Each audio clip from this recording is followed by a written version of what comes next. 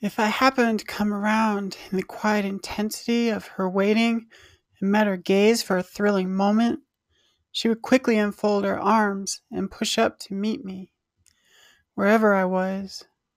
She would cup her hands up the backs of my ankles to my calves and the flats behind my knees, her fingertips reaching then around my thighs, receding and then reaching again, and rising toward that special place she wanted to go.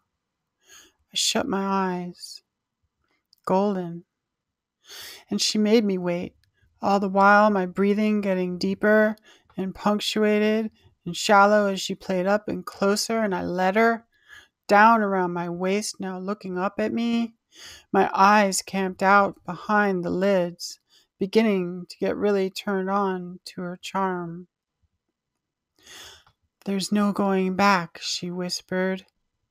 I shuddered, wanting to commit. If anything were to attempt to distract us now, it would fail. And it is truly a dream when someone takes your body tangible and you let them. All of any sense of control suddenly up for grabs, it seemed, helpless to her telling me what to do. And will I do it? Whispering in my ear, admonishing any move I made against her momentum, guiding my body in a firm kind of way back. Why does this feel so right? I tried to bring my legs together. She would drop an elbow to keep them apart. My eyes might open then and see her, face to face. And she brought herself close so she could feel my breath. Deeper, shallow, all under the influence of her touch. She makes me wait now, just as I made her wait altogether. Just as I will make her wait, she makes me wait, and she knows I won't let her. I cannot betray him. And the game is over when I pull away from her meandering hand, bite my lip, and look away.